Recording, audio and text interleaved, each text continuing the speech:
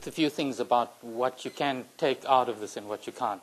So the first point to make is that I'm talking about work that's been done by a group of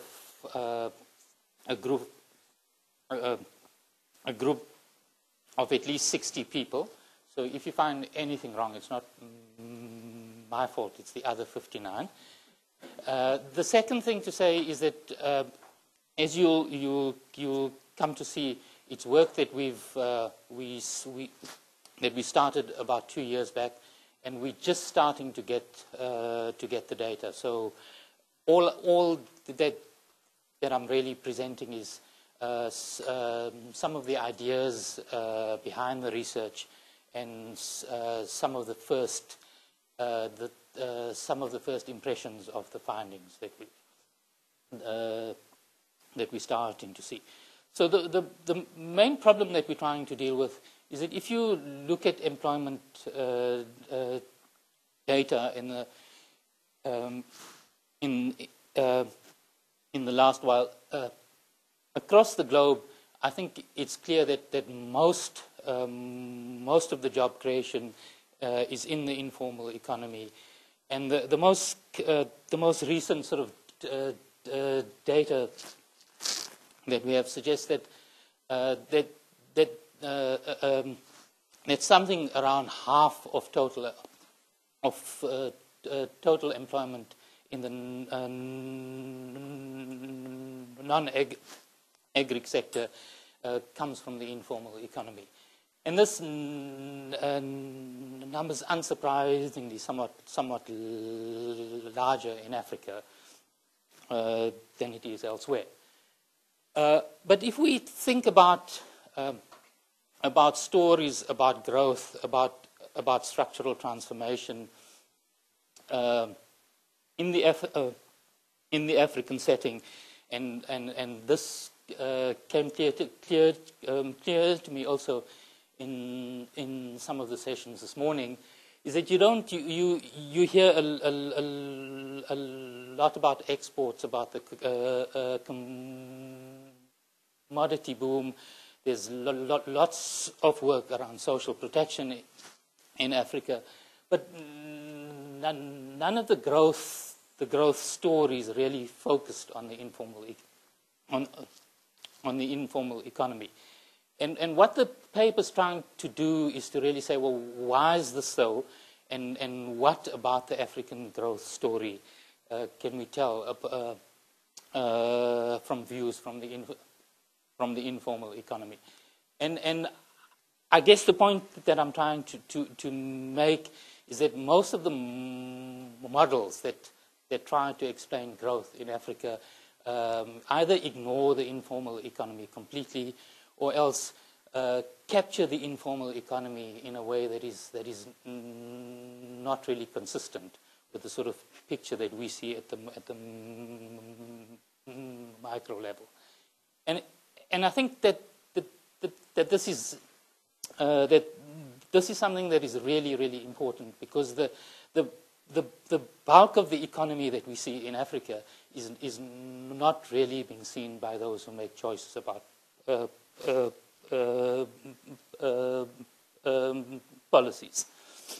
So how do these models then tend to sort of capture the informal economy?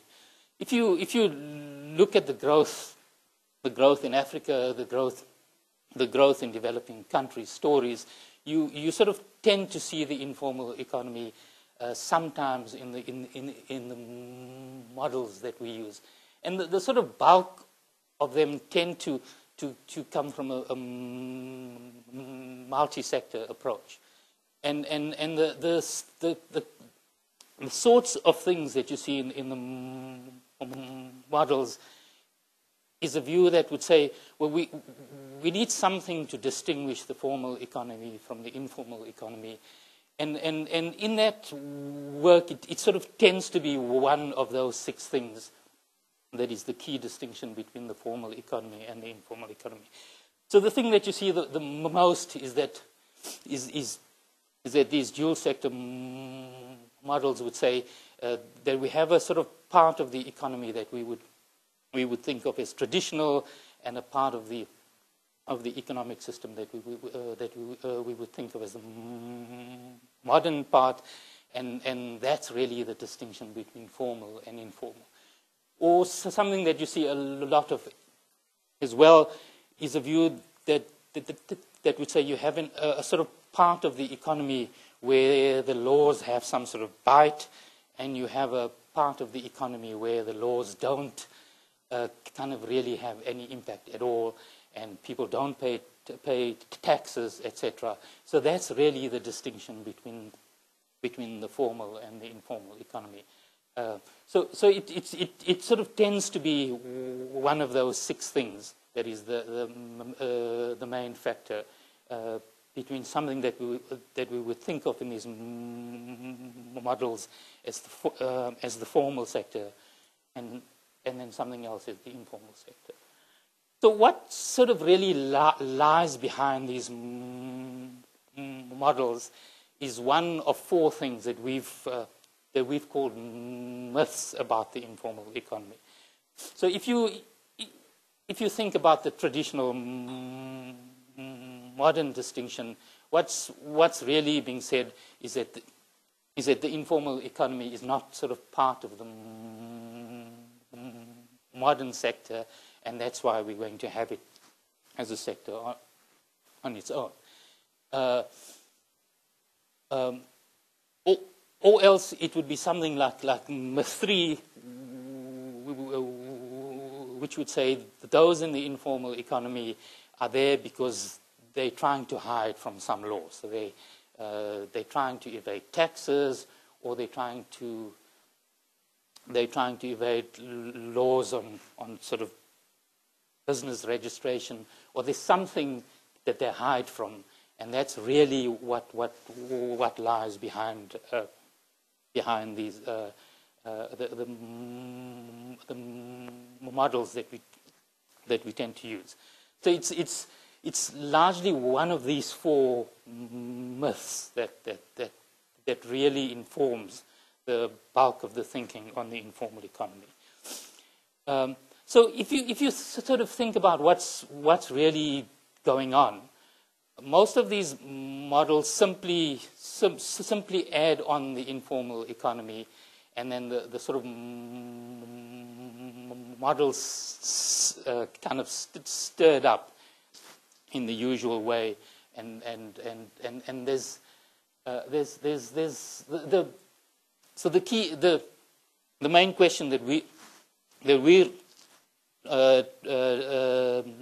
trying to think through in this project is do these models sufficiently sort of capture what is going on in this part of the economic system where the bulk of the people tend to be. The models tend to be extremely elegant, and they tend to be extremely parsimonious, but do they really tell us what is going on the ground? So the work that we're doing in those cities, so it's work that's spread throughout the world. It's work that we're doing in three sectors. So we're looking at street vending, we're looking at the waste picking sector, and we're looking at home-based work. And in each one of those instances, we were working closely with a member-based organization. So there's in each case there's an organization that is organizing the workers, and we working really closely with that organization. And the main issue behind the research is we sort of were wanting to understand three broad drivers. We sort of call them drivers. So we want to know how the models and the practices in the whole economic space, how models around urban planning and how sectoral issues get get transmitted through a sort of a number of institutions, and how does that impact then on the lives of those who work in the informal economy? The methods that we're using is a sort of mixture of qualitative and quantitative. So we've done 15 focus groups of 5 each in each one of those sectors and cities, and we're really using the qualitative stuff to sort of delve into those 4 broad areas. So it's sort of telling us about what are these driving forces, what's the sectoral issues, which are the key institutions, and how do they engage with the informal economy, and there's a set of tools that explores what's the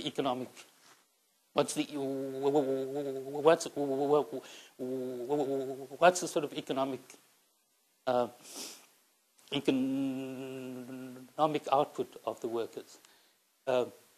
We also have a quantitative survey, which is exploring the household issues of assets. It explores the enterprise, so we ask all sorts of questions about how does your enterprise operate, what's your output, things like how do you determine your price, how much of that price is informed by a price in the formal sector, and things of that sort. And we're going to track the same group at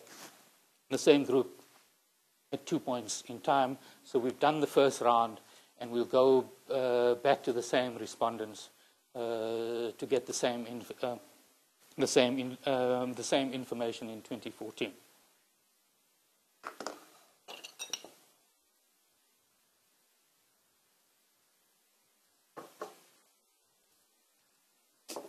So I want to share with you some of the first impressions that we've got from the first round of the data. So go back to the myths. One of the myths is this idea that we have a dual economy, that there's a formal sector and there's an informal sector, and the two don't really engage all that much. I'll sort of tell you a bit about what the first round of the data's telling us about some of these economic issues, and I'll tell you a bit about what our first rounds telling us about issues of sort of taxation, hiding from tax, etc. It's a large amount of sort of data that we have, and I could sort of talk for 3 days about it, but I'm just going to give you a few impressions on those 3 issues.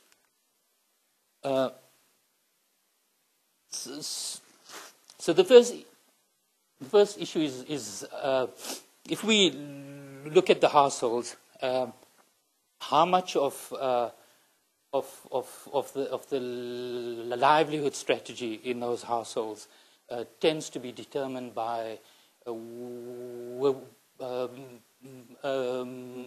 work in the formal sector and work in the informal sector. So do households tend to combine some sort of income from the formal sector and some sort of income from the informal sector? And you can see that from these numbers that there's a large impact of sort of households combining that the households combine work in the formal sector with work in the informal sector. So among our respondents, there's a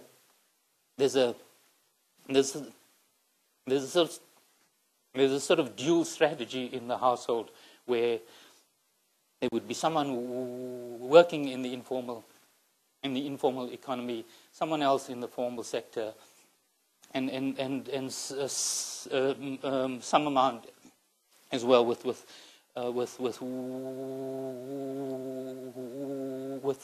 another member of the household in the informal economy as well.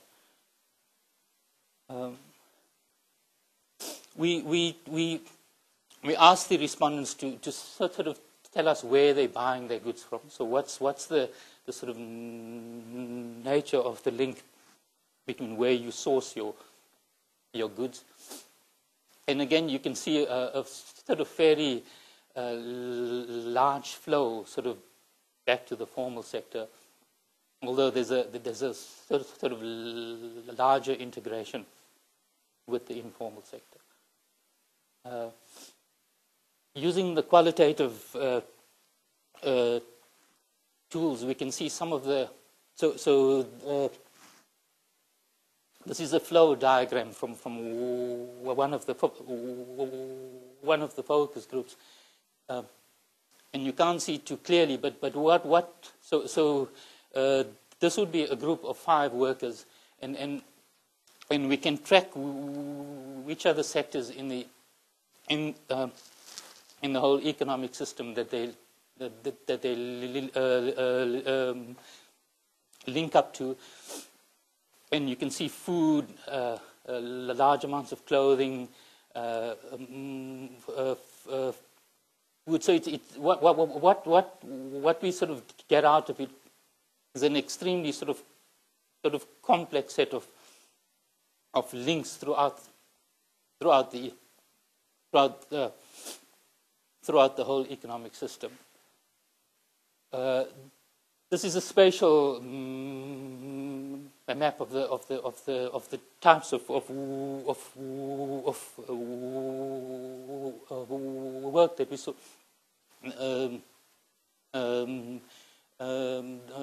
we saw in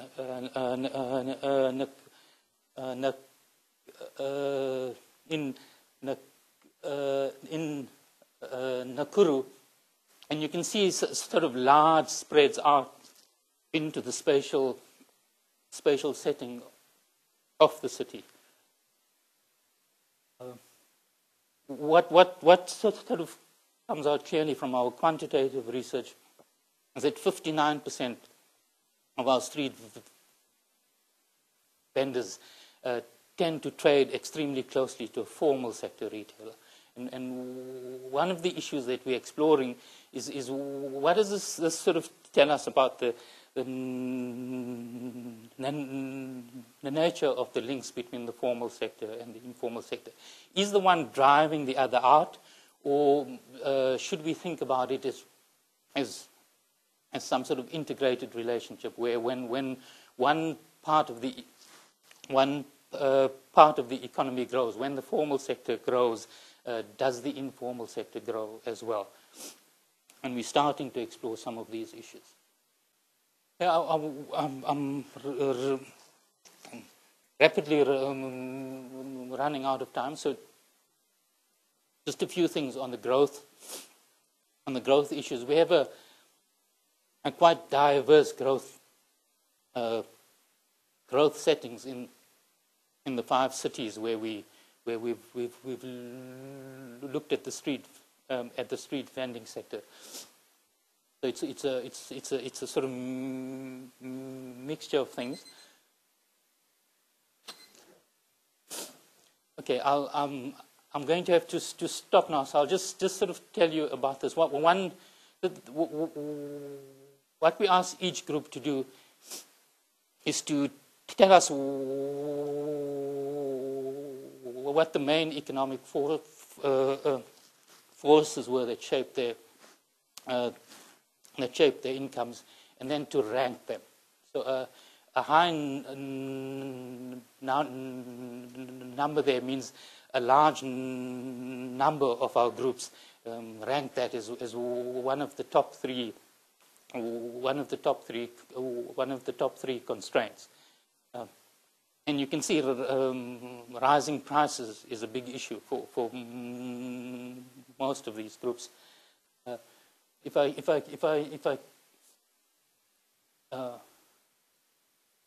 So prices going up on their own isn't necessarily a problem if you can pass on that price increase to the final consumer. So a large number of our respondents seem to be suggesting that they can't pass on the full price impact. So there's a rise in their input costs, and they can't really pass on the full price impact down the chain. I think I'd best stop here. I have a few slides, but I'd be stealing someone else's time. Okay, thank you very much. Let's give a round of applause to our presenter. Is there any immediate reactions?